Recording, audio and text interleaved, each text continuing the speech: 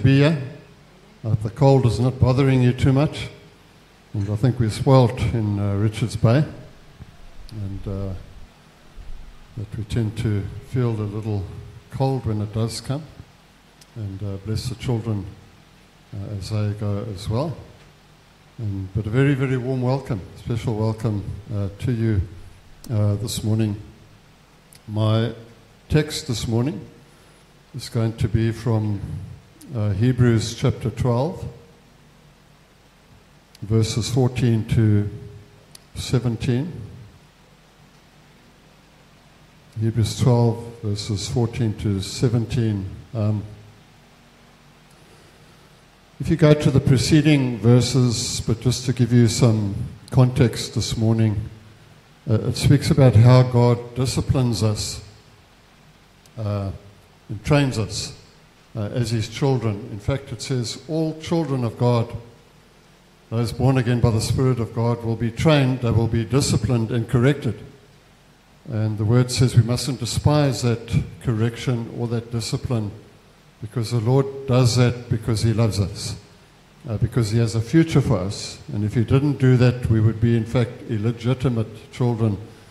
The Word actually says it uses a stronger word, but we wouldn't really be His children at all. But all of His children, without exception. And the Word continues the admonishment in verse 14. It says, "Follow peace with all men and holiness, without which no man shall see the Lord." Verse 15 says, "Looking diligently lest any man fall short of the grace of God, lest any root of bitterness springing up trouble you, and thereby many be defiled. Lest there be any immoral and profane person as Esau, who for one morsel of food sold his birthright. For you know how that afterwards, when he would have inherited the blessing, he was rejected, for he found no place for repentance, though he sought it carefully with tears." May the Lord bless His word to us and open up the eyes of our understanding this morning. We live in a world full of information, but not with much transformation. Information is important. The Word of God, the information that God has left for us is life-giving, but it will only bring transformation when we apply it to our lives. And so I want to encourage us with that this morning. To give a background, and I want to focus on Esau and Jacob this morning. If we have a look at Genesis 25, 26, 27 onwards, the story moves to the children, the two sons of Isaac and Rebekah, who were Jacob and Esau. And after being barren for some time, Isaac prayed for Rebekah, and she bore two twins, and there was a wrestling, the Bible says, in her womb. And she prayed about it, and God said, "Two nations are in your womb, and the older shall serve the younger." Some take that as an idea of predestination, but it's not. It's speaking about nations that Jacob and Esau, which later became Edom, would represent in that regard. But what actually happened is, as the boys grew, the twins grew, it said, first of all, that Esau, he was a hairy man, a hairy baby as well, and they called him Esau, which means hairy. He came out first, and Jacob was holding onto his ankle. And it must have been quite a sight, an amazing thing to see. And Jacob came out holding onto Esau's ankle, and they were both born. And Jacob was called Jacob, which actually means heel grabber, and some people also say supplanter. Okay, heel grabber. That's what the word Jacob actually means. And but as they grew, Esau, the Bible tells us, became a hunter. He loved the fields, became a skillful hunter, the Bible says, and would hunt game and also make it for his father. And the Bible says that Esau was a favorite of his father. And that ought not to be, but nevertheless it was. But it says that Jacob was a quiet man and also a smooth man. He wasn't hairy like Esau. And he dwelt among the tents, and he was his mother's favorite. And so Rebekah, maybe it was because of the prophecy, I'm sure that had a lot to do with it. And but anyway, one day Esau came in, and he hadn't caught much or hadn't killed any game, and he was famished and hungry. And Jacob was cooking a nice stew, and he smelled it, like a red stew of different lentils and so forth, the Bible says, and he asked for some. And Jacob, we find as we go along, he's probably would be a very good businessman these days, and quite crafty in a way. And he said to Esau, look, I'll give you some of my food, or the stew, but you need to sell me your birthright. You need to sell me the birthright, because the birthright, and I'll explain in a moment or two, naturally fell upon Esau as the firstborn, as it was at that time. And anyway, Esau said, well, what is that to me? What is this birthright to me? And I'm desperately hungry now. And he actually agreed to sell his birthright and had some of the meal, the Bible says. And in the course of time, the Bible says that Isaac grew old and his eyes became very dim, so much so that it appears that he was almost totally blind. And he knew that his time wasn't long anymore, and he felt that he was going to soon be with his people. And he wanted to pray the blessing. And he sent Esau out into the field. And I want you to picture this a little today, this account. And he said, go and hunt some venison for me and make me a stew, as you always do, my favorite.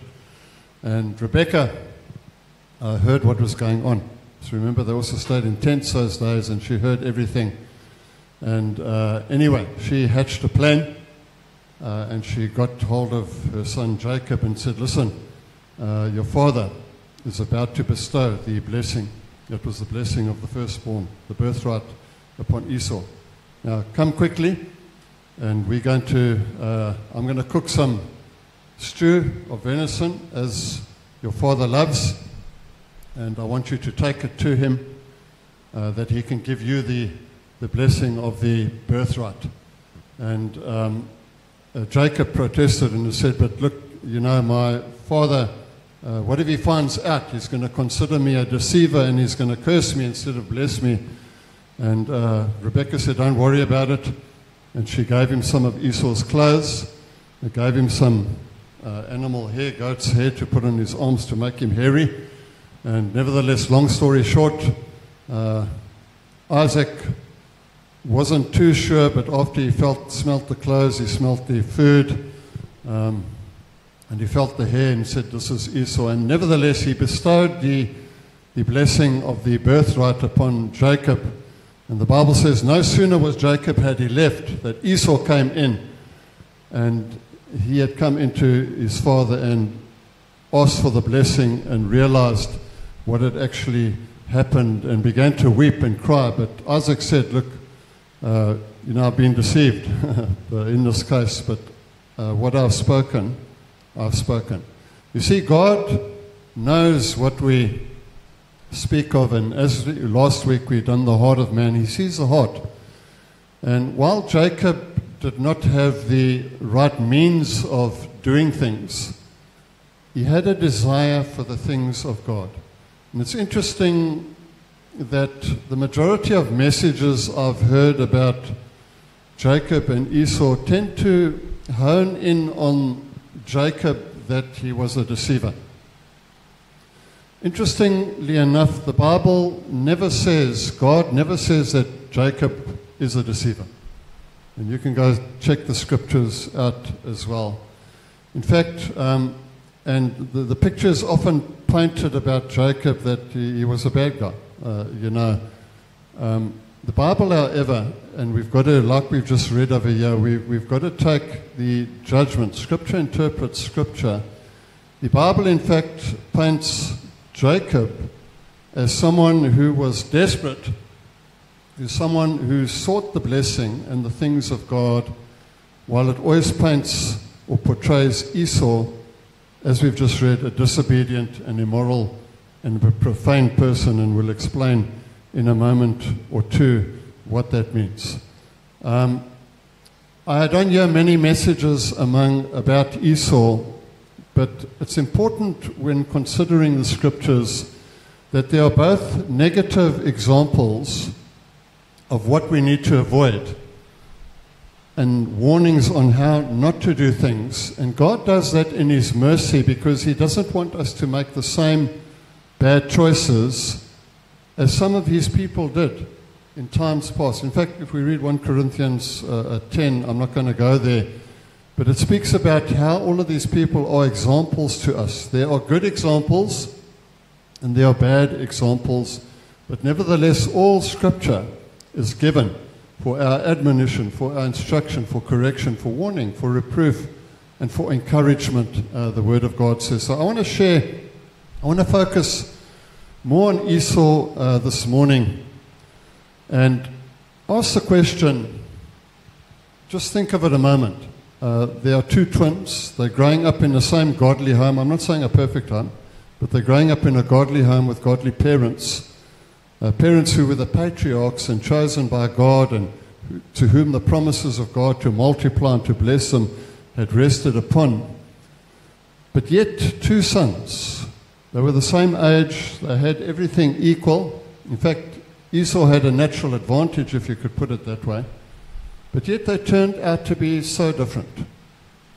If you're joining on the podcast this morning, I want to welcome you also. They turned out to be very, very different. And the question is why? Why did they turn out to be so different? Why did Jacob go on to inherit the birthright? And maybe it seems like human schemes involved, but God knows, and God sees the heart, and God will give the blessing to the right person at the right time. And that's very, very important. And that was even prophetically spoken at the time. So why? Why did Esau turn out so different from Jacob? And if we can grasp a very simple truth this morning, but a profound one, that can help us in our own walk of the Lord. So let's have a look at this today. I've entitled the message, and the answer to that is choices. Choices. The choices you make you. Can I say that again? The choices I make me. The choices you make you. Can we say amen to that? The choices we make, we actually become a product of the decisions that we take. We make daily decisions, we make bigger decisions at certain points in our lives, but the decisions and the choices we make, the Bible says, is vital and can determine our destiny, both hereafter, when we hear the gospel, and we ministered the gospel last week in terms of the heart of man. We have a choice to make. We can either accept Christ and accept His sacrifice for our sin, or we can continue in our sin, and that will determine our destiny, the Bible says. Either heaven with God or eternal torment and punishment, either eternal reward. That's based on a choice, our choice. The choices we make in life will lead some to success, even though all things be equal, and some to failure, and some to disappointment, and some to regret, like we see with Esau, and we've just read that passage and explained it over here. So the choices you make you. I want to have a look at a few things, some of the bad choices that Esau made that led to this place. God doesn't, there's no favoritism with God. Right in the beginning of time, the first two children, Cain and Abel, we find this there, that God was pleased and accepted Abel's sacrifice in Genesis, right in the beginning. Sons of Adam and Eve. And God saw that Cain's disposition, his face, he looked miserable. He wasn't happy. And God, of course, knew, but asked him, why are you so downcast? And long story short, Cain felt that God had favoritism, but God said to him, if you do the right thing, will you not be accepted? If you choose the right thing. We don't have all the details, but Abel had chosen the right thing, but Cain had chosen a wrong thing. The Bible teaches us, will you not be accepted? But if you do not, know something, that sin lays at your door. And we see the same thing over here. So let's have a look at this morning. Firstly is Esau, the Bible says, despised his birthright. Now, the birthright at that time speaks about the authority. So the first son God had commanded, every firstborn son is to have authority over the family, and just recognize that this wasn't the immediate family, this was the whole extended family as well, and would receive a double blessing. Not that the other children wouldn't receive a blessing, but he would receive a double portion. And the other members of the family would have to submit to this patriarch or this head of the family. In today's term, the birthright, and that's why we find it in the New Testament, God is speaking to us as his people, not to despise the birthright. You see, Christ has bought our birthright with his blood, not with food. With his blood, he has paid the price and given us a birthright which makes us children of God, heirs of the Father and joint heirs with the Son. It is a wonderful privilege. So instead of being destined to death and eternal condemnation, we now have the birthright bought by Jesus Christ that gives us the opportunity of life. Behold, what manner of love the Father has given unto us, that we should be called children of God. The Word teaches us. We are the children, and if we have the Spirit within us, as the Bible teaches, our Spirit, the Holy Spirit dwells within us. The very Spirit of God dwells within us as his children.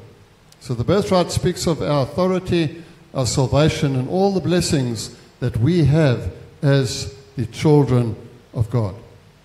Tragically, and I've seen many despise the birthright. Number one, they start playing or interested in the things of this world. Number two, the passion for the things of God. And that's what we see in opposite to Esau, is that Jacob had a passion for the things of God. He wanted to do anything, and he was willing to do anything. He was willing to risk the wrath of his father. He was willing to lay his life on the line. He is willing to forego a quick meal.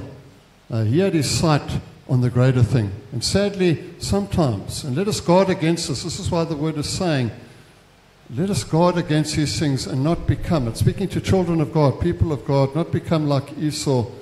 In fact, the Bible says, who count the blood of Christ as a common thing. The call of God, that high call of God, let us never despise it. Let it be upmost and the highest priority in our lives. Secondly, this morning we see, and they're all similar, is he sacrificed the ultimate for the immediate.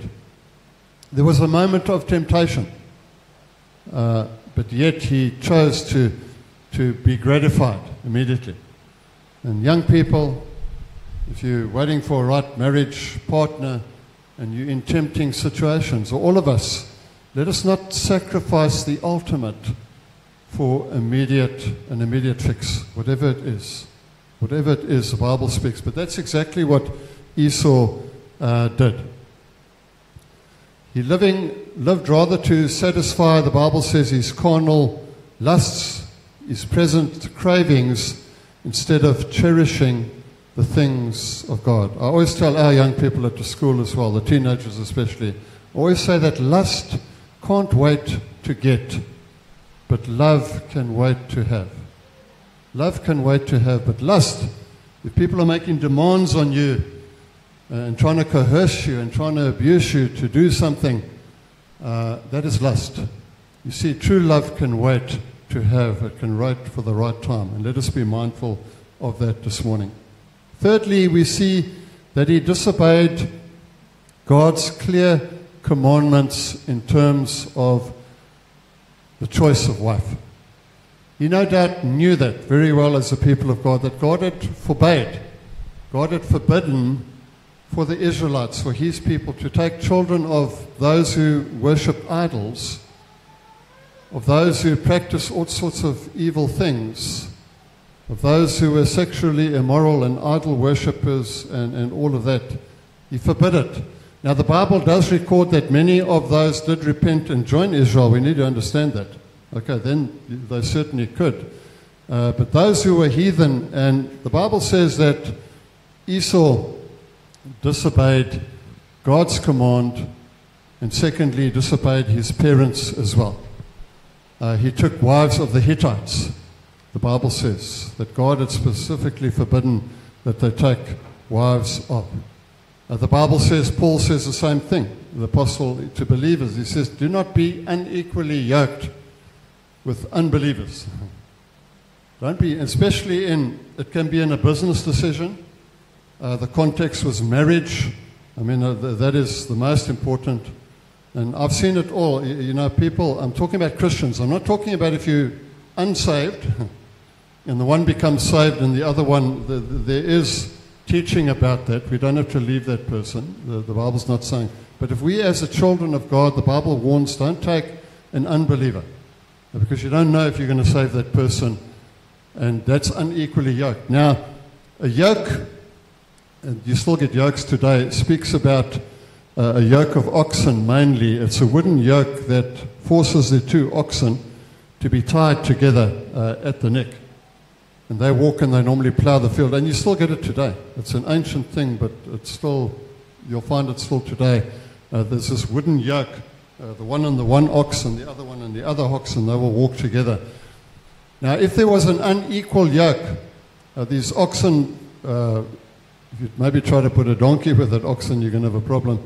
Or an unevenly matched one, there would actually be a chafing, because they wouldn't walk together and there would be bleeding. And that's exactly like it is when we make decisions to become unequally yoked. It might seem good to start with, but down the line it causes a lot of pain, and I've seen it over and over again.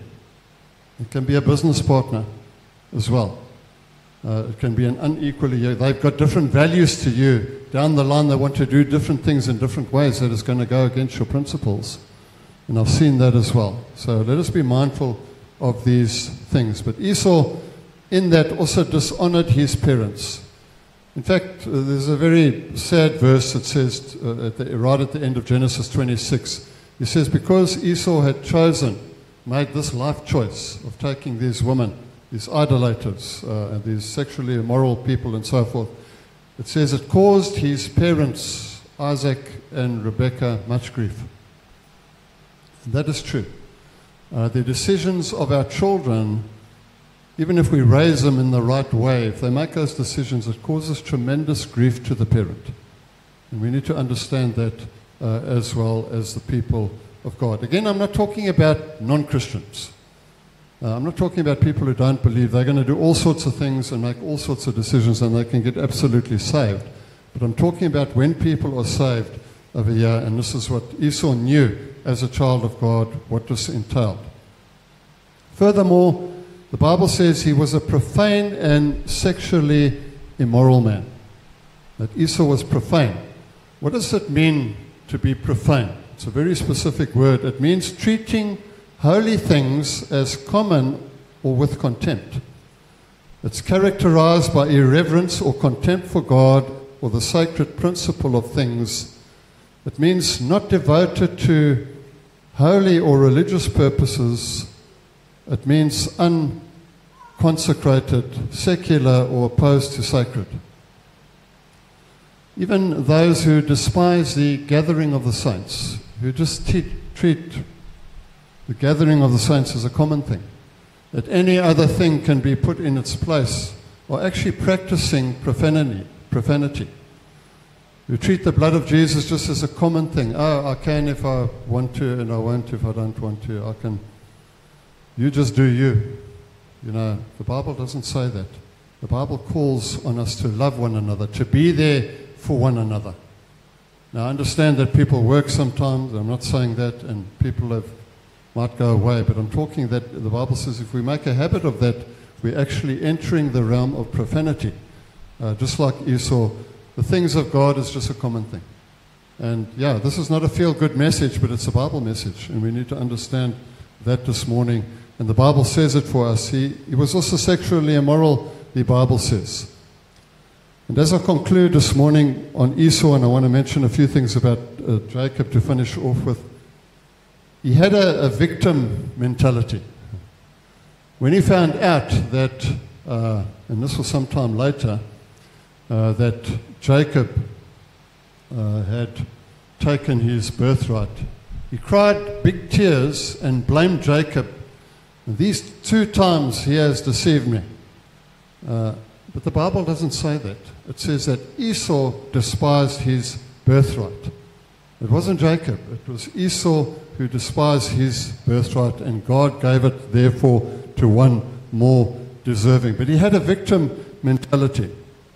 Now, one of the things when I travel around, and sometimes I'm staying here or there, and even as a young person, I like every now and again just going on the streets and ministering to outies, hobos, call them what you want to, and I'll sometimes just walk around and share the gospel with them. I've noticed a common trait, however, and I don't condemn them because sometimes they've just landed up that way for whatever reason, choices, okay?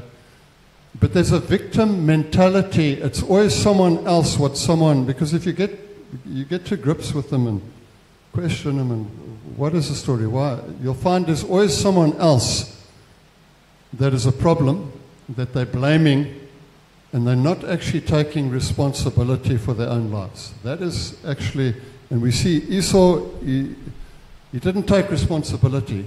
To him, he was the victim of a year. He's been robbed. But no, Esau, you sacrificed your birthright for a moment of pleasure, the Bible says. So the Bible clearly lays the responsibility at Esau's door.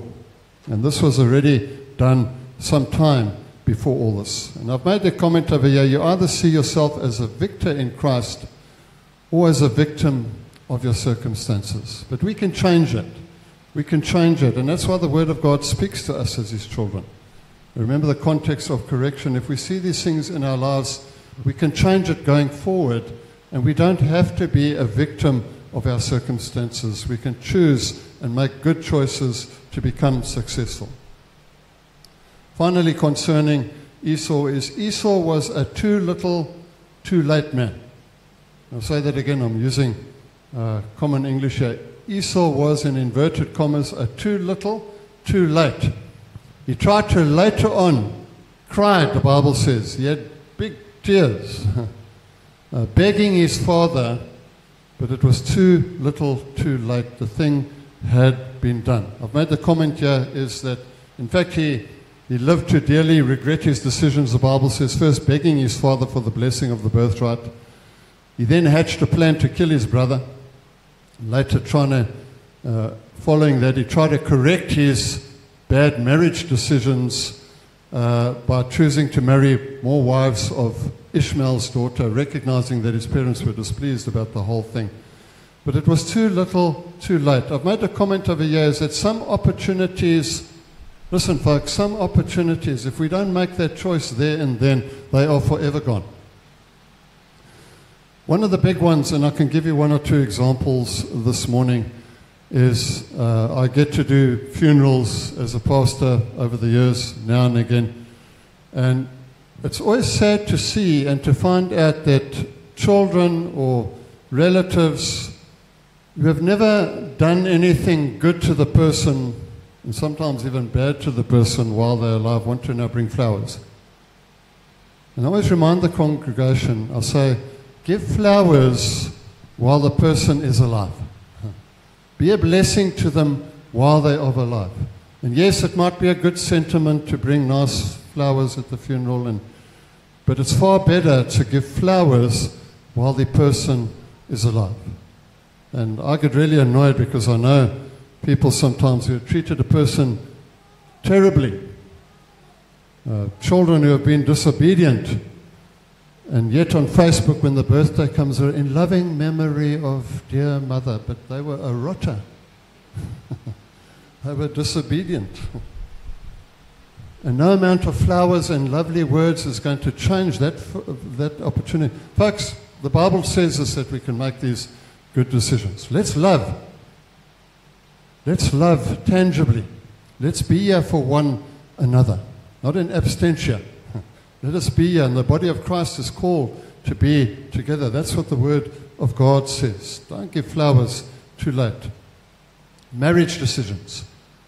Now again, I'm not talking about unbelievers, because unbelievers can be saved regardless of whether they're married or if they truly come to Christ and repent, God will forgive them and is able to remake that vessel. But if we know the truth, those decisions, once you make them, are not easy to get out of and very, very painful. I know. I've sat, it's amazing, you sit with people and you can counsel them, and yet they make that decision and come back later, and life's a terrible mess. You know, you don't say, well, I told you so, but I'm just saying, you know, this is what the Word says. Training your children. Folks, we have a window of opportunity. The Bible says, train a child while they're young. Teach them while they're young, that when they're old, they're not going to depart from the principles. I was saying the other day when we were doing a devotion with the teachers, is that children, and I always tell parents as well, children hear more with their eyes than with their ears. Can I say that again? Children hear more with their eyes by what they see. They look at the parents' example, and as they grow up, like that little duck that is born, that little chicken. The first thing he sees is the mother, the mother duck, and he'll follow, and he's going to follow the mother's example. In fact, you get some ducks, they're amazing. Geese, they lay their eggs on high cliffs, and they jump down because they've got to go feed after a while, and the little ducks actually follow the moms. And these things are amazing, and I've watched it on a National Geographic. Some of them actually go, I'm talking about high mountains, they actually literally bounce off the cliffs. And incredibly, some of them survive. And they end up falling in the snow. One or two don't. But the thing is, they follow mom. If mom's going to jump, I'm going to jump. Okay? Parents, children of God, we have but a limited opportunity to set an example. And I've seen many, they get lax about things, lax in the example and the things of God, casual about it, treating it common, and later on the child goes wayward, and now they want the child in their faith, and the child rejects the faith and wants nothing to do with the parents. And I pray, you know, and God does have mercy sometimes, and He does always have mercy, but I'm saying, in fact, I think I made a quote over here. It was Frederick Douglass. He says, it's easier to build strong children than to repair broken men. Frederick Douglass. It's easier to build strong children than to repair broken men. Now, Jesus can repair broken men, and He does that, but I'm just saying, let us choose wisdom up front. So Esau was a too little, too late man. Another example about opportunities is open doors or call to a certain ministry. Open doors. If God is calling you into something at a certain time, if you miss it, it can be missed. Just like Esau despised his birthright at that certain time and couldn't get it back again. There are certain times. I know in my own call to pastoral ministry, I was in different types of ministry many, many years before that. But God, there was a time when God specifically said, I'm calling you to step out of what you're in now and step into a full-time ministry, and I'll provide for you, and it'll take, and He always has. And it wasn't an easy thing. But I also felt in my spirit, if I had disobeyed at that time, that opportunity would not happen again. It would not come again. Whatever it is, God is saying, be sensitive to the Spirit. Don't be a too little, too late person. Jacob, as I conclude, he made choices in obedience to God's word if we have a look at his life. Even though he had reservations, he obeyed his mother. He obeyed his mother. He was submissive to his parent. Later on, when his mother sent him to go get a wife of their own people, to travel and go stay by her brother Laban for a season, he went obediently. He was an obedient man. Jacob did not have a profession of love with an absence of love for his people. Many Christians have a profession of love for God, but there's no real love for the people of God.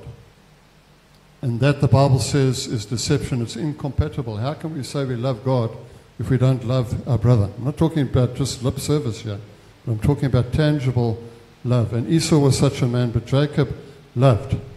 He was a man of love. Be holy. I've made the comment here that the real you is the one when no one is looking. Let us not be sexually immoral. And I know as a school, and not only our school, but many schools have got big challenges with things on social media, pornography, and all of these things. And we need to pray for our children. We need to give them the Word of God. But there's all of these things out there. And when no one else can see, God sees. He sees our heart. He sees the things that we do. Let us be pure before Him. The real you is the one when no one is looking. Present your bodies as a living sacrifice to God, the Word says, acceptable and holy in His sight. Not conformed to this world, but transformed by the renewing of your mind. And as I conclude, esteem the high call above all. And if we sum up Jacob's life, we have that beautiful story where he met the angel fleeing from his brother, using his own means to gain things that come to an end. He had come to an end of his own self and had to now learn to lean on God. And the Bible says there was a man, an angel, that wrestled with Jacob. You could imagine there was a fight going on. And the angel said after some time, "Let me go, I need to go now." And Jacob held on and said, "I will not let you go until you bless me." Folks, friends, family of God, that's the passion we need. That's the desperation we need. You see, the choices of God are not easy choices. It's very often to make the choices of the world. Jesus said it's a broad road, it's an easy road. But the road to life is a difficult path, but it's the only one that leads to life. Don't always choose the easy thing, choose the good thing. Choose the God thing. And I want to encourage us with that this morning. But Jacob said, "I will not let you go. I will not let you go until you bless me." Let us press in. Let us press on to the things of God. Let us count that high call above everything, even our very lives. As I conclude this morning in speaking about the choices you make you, I just want to say it's not too late.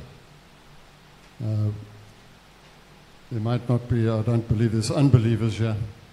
But if you're an unbeliever, you can make the choice of salvation to receive Christ as your personal Savior before it's too late. You can make that decision today, because that's going to determine your destiny, the Bible says, as a Christian. If we've made bad decisions, if we've made bad choices, as we all do sometimes, but we can say, "God, just remake the clay. Remake the vessel," and God is able to do that. He's able to give us other opportunities. There might be some opportunities that we miss, but it's not too late. We can call upon the name of the Lord, and going forward, we can choose to make good choices.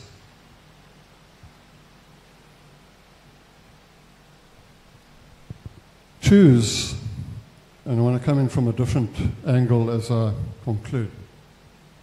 Choose to let God make your choices for you. I'll say that again. Choose to let God make your choices for you. You see, God has given us a free will, but He also says there's consequences to the choices that we do make. But the only sure way to success, I'm talking about God's success, what God determines is prosperous and successful, is to let God make your choices. How do we do that? God has given us His Word. Make your choices, whether on a daily basis, whether it's concerning relationships you keep. whether it's a job, whatever it is, certainly marriage partner, whatever it is, choose to always stay and walk within the Word of God. That's why the Lord Jesus, in a pre-appearance to Joshua, said, you want to be prosperous, you want to be successful, walk according to all the law of the Lord. Speak it, declare it. Don't move to the left, don't move to the right. And then you're going to become successful. Then you're going to become prosperous. Fear not, do not be discouraged. Folks, I want to invite you and encourage you. There's much to make us discouraged. There's much to make us feel hopeless today in the world. But you know what? We have a bright hope and a bright future. We can absolutely have success as we walk according to the Word of God. There is direction and guidance for every area of our lives. And let us just stick to us. There's so many opinions these days. Everyone has an opinion about something. Even Christians these days have opinions about the Bible, what it says and what it doesn't. Now, the Word of God is sure. It's not subject to private interpretation. It says what it says. It says it plainly. It says it clearly. How can we make the choices of God by the Word of God? Be led by the Spirit. The sons of God are led by the Spirit. Okay, something, you've got a warning in your spirit about something. Don't go there. Pray about it. And ask God to lead you by His peace. And then there's the open doors. Allow God to open doors for you. But sometimes you need to wait. You need to be patient. The Lord bless you. I want to leave you with that this morning. Let us bow our heads. Father, we thank you today, Lord, that we can be reminded. Thank you that in your mercy, you've left us examples, Father, of how not to do things and examples to follow. And all is in your mercy because you want us as your children to do well. You desire to give us a hope and a future, your word says. And Lord, we thank you for that this morning. I pray for your blessing upon each one today, upon each one this morning, upon each listener this morning. Father, may we be mindful of our daily choices. Lord, we have the choice to walk in joy, to have a good attitude. We have the choice to be ready to give an answer to someone who asks us a question concerning the gospel. Lord, we have the choice to be able to love someone, to give flowers while we can. Lord, we have the choice of commitment, to be willing to lay down our lives, our own desires, Lord, and to pick up our cross and follow you, knowing that you lead us to life, knowing that you've gone to prepare a place for us. So I pray for each one this morning. And Father, we thank you for your word today. We give you all the glory and praise. In Jesus' name, amen. And the Lord bless you. To invite the worship team up. And may I ask Damon and Moses to just come and assist with the offering. If you brought something, we want to give you an opportunity to give.